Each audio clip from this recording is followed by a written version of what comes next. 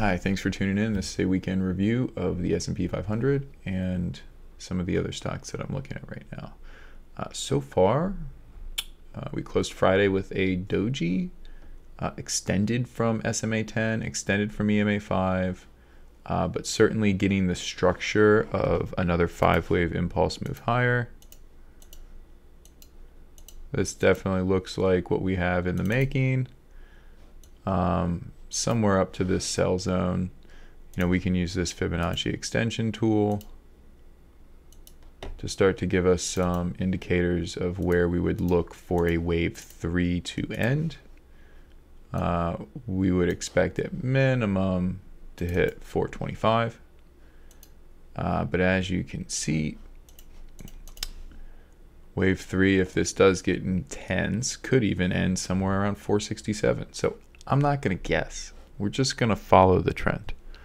We're going to read the candlesticks as they come in one day at a time, and let the moving averages and price candle action tell us when we are reversing, or if we reverse at all. Because right now the trend is up, and there's no reason to fight that. All the moving averages are where they need to be. Is it extended from SMA 10? Sure. So what does that mean? A pullback into 411 is a buy to start the week. That's about it. You want to tag the 20, even better. The weekly is, close at high on week, 3 weeks in a row of going higher, and the PPO is crossing higher. So there's no way to look at this other than it's bullish. You need to be long. When we have a reversal, I'll let you know. But as of now, closing at high on week, high on month, high on year is bullish. Let's take a look at the financials. Same setup here. I was looking for maybe a little ABC pullback. We didn't get it, right? Every dip we get is just bought right up. There are no ABC corrections here, right? We just get that. Instead of getting something like that, they just keep going higher, and this is a result of the supply-demand imbalance, right? Financials essentially haven't done anything since 2018. In 2018, they were $30. Right now, they're 35. So if you go back, a total of 3 years, you're talking about 17% appreciation. It may seem like they've done a lot since the November low, and they have. They're up 52%. Right? This is an index. This is a Spider Select Fund ETF that's up 52% in the last 7 months. There will be a correction, right? From where? Who knows? Right now, the PPO is going sideways, so that does tell me that the trend is kind of flattening out. But, above all the moving averages, they're sloping up. We're going higher. There's no reason to short XLF yet. We closed at all-time highs. This is bullish. The daily chart, it doesn't really have a clear trend right now. I do have a 5-wave count up. As long as we continue to close above 35.29, there's no reason to be short. And the PPO cross did happen again here, so bulls are back in charge. Let's take a look at XLE. Below the 50, really in a balance area, and haven't done much going back to February. So we've got about 2 months of sideways action, possible little head and shoulders here if she starts to fall down. Regardless, we're only going down into $42 to $45 zone. That would be a strong buy for me. But the way that we play these balance areas is simple. Within the balance area, we just range trade. We use horizontal price levels to buy and sell against. When we close below 47.16, it triggers this profit target. Somewhere down here around 43.60. So the way I would look at this, and that's really just doubling the area. So if we lose 47.16 in XLE, expect a drop down to 43, 44, 45 area, and that would be a strong buy. Within the context of an uptrend, the PPO has reset to the zero line, which is what we want to see. But the question though is when they do ultimately curl and go back up, because things won't go down forever, they won't go sideways forever, they will oscillate back up and down. When she does go back up, the question will be, does she set a higher low relative to this -5 value area down here? And this trend line is where we'll be looking to add back the ExxonMobil and the other oil names that we were playing. The other sector that we like to look at and follow every day is the Qs. These are the strongest names in the market. They have been the strongest names in the market for a decade. Okay, I don't know why anyone would want to bet against this trend, but this is a very strong trend. When will it reverse? When will we top? Who knows? For now, we have just another higher low and another higher high. So the trend is intact. The bulls, could take a breather, let price come all the way back down to 297.55, set a higher low, and then set another higher high. And, what would end up happening is this could ultimately be some type of broadening formation over time, that plays out in a topping pattern. I'm not saying we're topping. I'm saying that's what it would look like if we were, and you would get something like this. And that whole time, the PPO blue line would come back down here to the zero line, which is really ultimately the best time to buy the Qs and just never sell. Just whenever the momentum indicator is back at the zero line, wherever price is generally a good buy. And we've got that rule of thumb going back a decade. So I was a buyer of the Qs back here. I did sell some at all-time highs. That was my trade. I traded TQQQ, and that trade was up about 35%.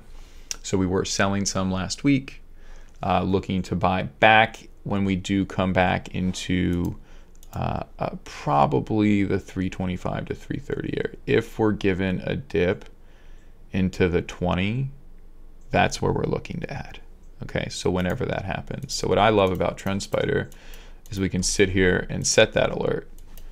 And just do QQQ SMA 20 buy alert. Let this stay in the system for 30 days. And if it tags the 20 in the next 30 days, we'll get an alert and we'll get to buy. So let's check out the cannabis sector. 420 is coming up, and I do think these charts are poised either for a massive breakdown or for a reversal. So we'll take a look at CGC, the leader in the space. As you can see, we're in this really, we are in an ascending channel going back to the March lows. So this is in a longer term uptrend. We are in the context here. Contextually looks like a falling wedge, right? But really what's happening is just the moving averages are allowing this initial move. We're digesting this initial move. We're allowing these moving averages to go sideways, get closer to each other like they were back here before they started this explosive move. So I'm expecting something similar to happen here. The PPO has reset. The question is, are they going to be able to put in a higher low relative to -18? Right now they're at -6, so we'll have to take a look and see. I could see them coming back in some breakdown function here and tagging this blue line 23, 24 bucks. That could certainly happen in the coming weeks. I do also understand that this thing has now essentially gone straight down for over 2 months, and we are at a 51% decline. I do recognize the symmetry of this move here. This zigzag is not lost on me. These are my favorite patterns. And did that just complete on Friday? It's certainly possible that it did. And this would be your WXY pattern or just the double zigzag. That's kind of how I see this.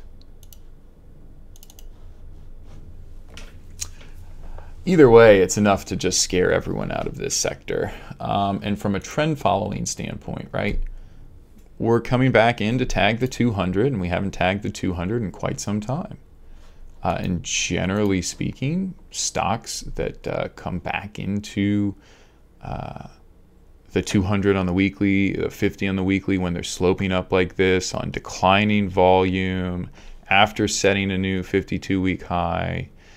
This is like the 10th or 11th week now in a row. We're declining. We are heading back towards the zero line. PPO is resetting, which is what we want to see.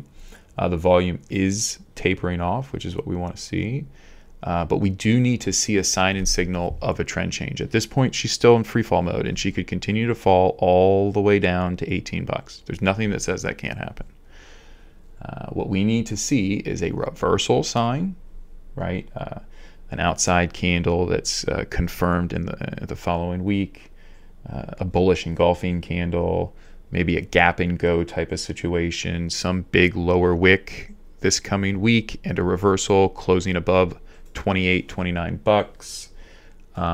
Maybe just a doji down here, and then we break above and close above the following week. Either way, until something like that happens, the trend is down, and the best thing to do is just be very cautious if you're currently in this trade, or be conservative with your entries, because as you can see, you really haven't missed anything, right? You could have got in here at 28.18, and that would have been a great buy back in March 5th, but I mean, look at the opportunity cost. You've just gone sideways. So, you know, just remember that there will be a move. 420 is on Tuesday. And there's generally lots of buzz around the sector during that time. So, you know, even if we do get a move, in order for me to get excited, we got to get above the 20-period moving average on the daily. Right now, that's at 30 bucks and 50 cents. We ultimately have to then get above 32.15, then base and flag, and ultimately it would look something like this.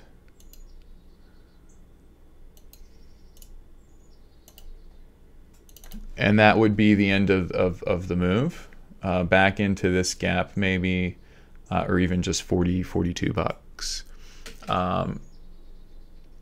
Yeah, so that's best case scenario for the bulls. Worst case scenario for the bulls, best case scenario for the bears.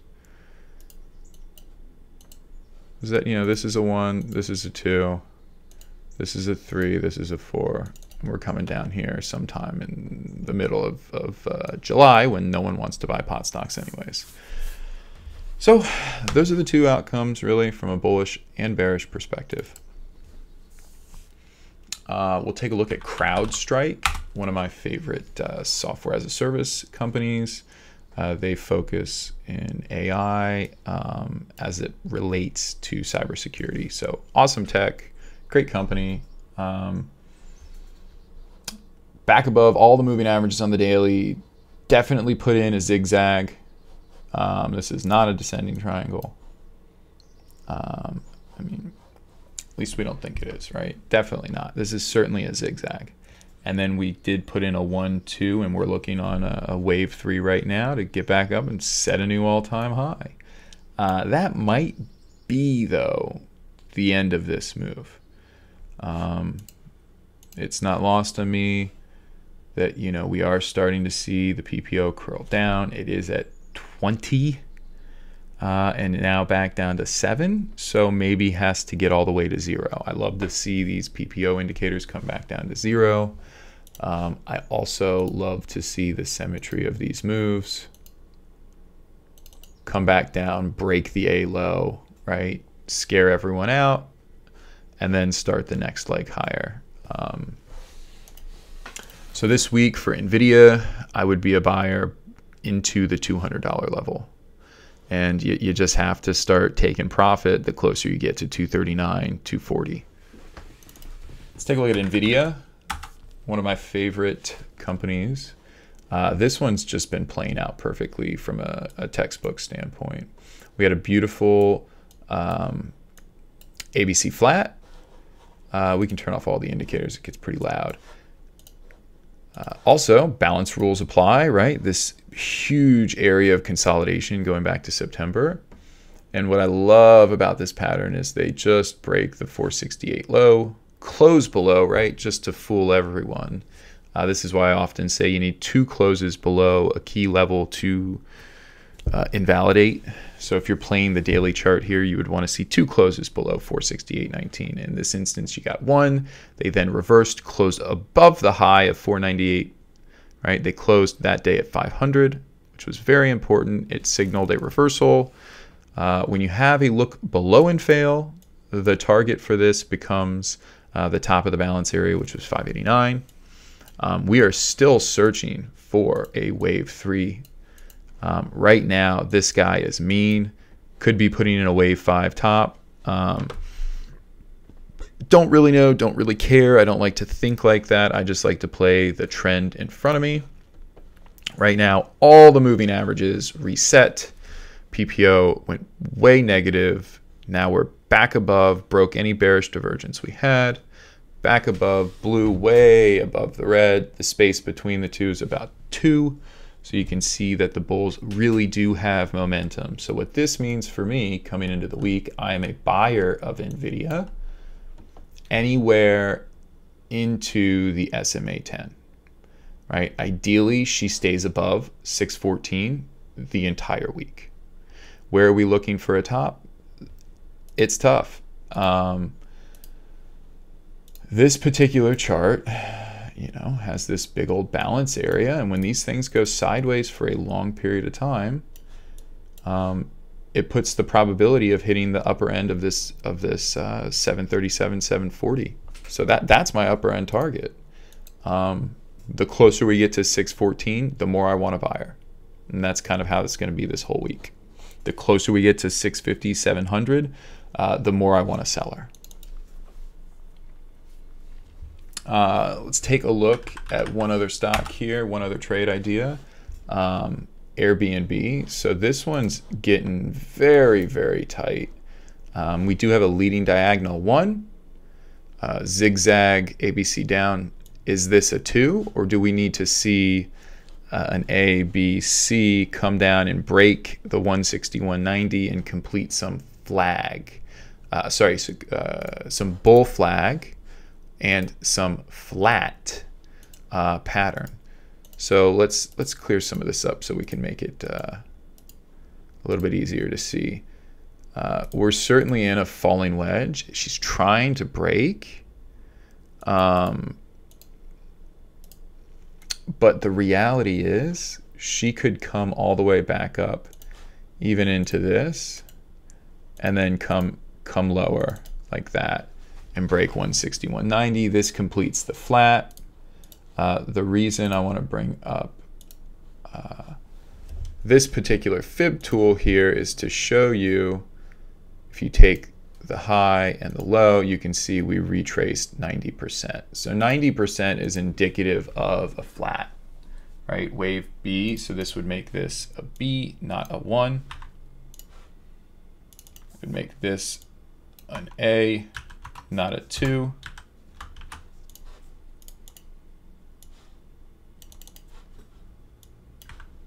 Make that our C. So 1, A, B, C, 2, and then we start our wave 3 into the recovery, into summer, into travel, leisure trade. This is my big trade idea for the fall of 2021 and into 2022. This thing could climax around Christmas time. And the final stock and sector we'll cover is the gold space. This is GDX. We might have a breakout. It's really, really hard to look at it any other way. We've recaptured almost all the moving averages. The 200 is the final line in the sand. So this week, how price reacts to 37.29 will be very telling. From a buyer standpoint, I would love her around $35. Right around 35. If you can get 35 on GDX this week, that's a buy. From a technical standpoint, this weekly chart is as beautiful as it gets.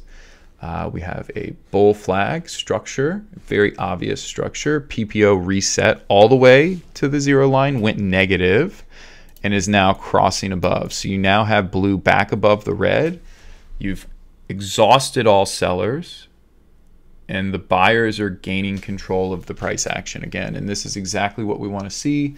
I was a buyer heavily at 31.82 and 32.50. Anything back into $35, even if they let you get in with a tag at the SMA 20 at around 34.50, would be just a gift. I really doubt it. Best case scenario for a bull this week would likely be $35.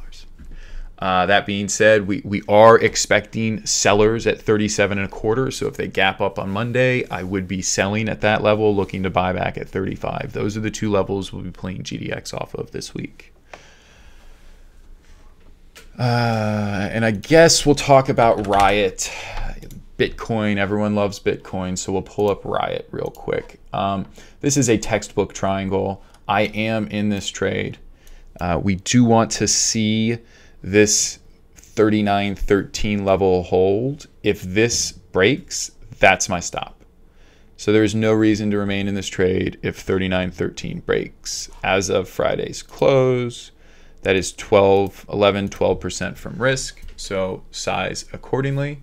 You have to be comfortable letting this price come down a little bit lower.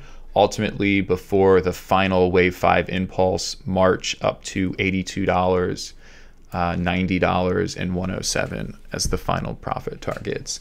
And if we get invalidated, 39.13 breaks, we will look for continued pressure in Bitcoin. So that concludes the video. If you enjoyed the video, hit the like button, subscribe, and check in for more videos later in the week. Talk to you guys later.